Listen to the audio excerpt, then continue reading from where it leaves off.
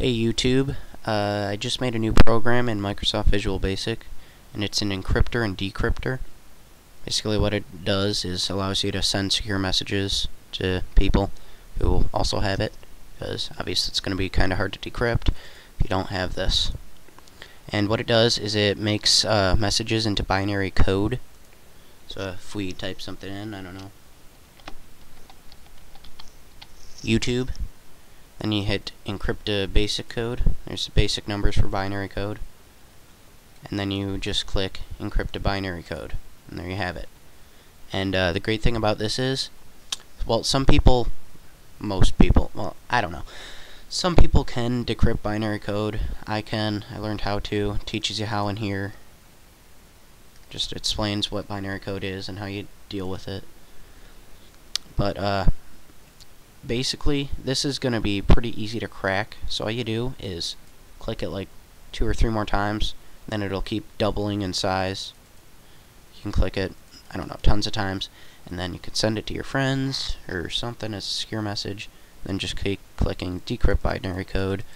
And even if you only click it once, you always want to hit the decrypt button twice, even if you only encrypted it once.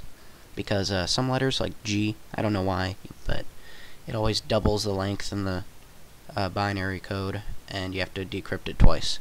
Then, once it's like this, you just hit decrypt basic code. And there you have it.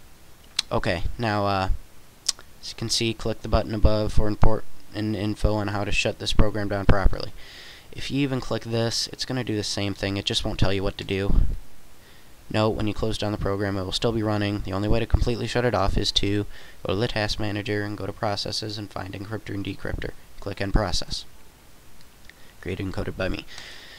So, yeah, I just closed it, and we are going to have to press Control-Alt-Delete.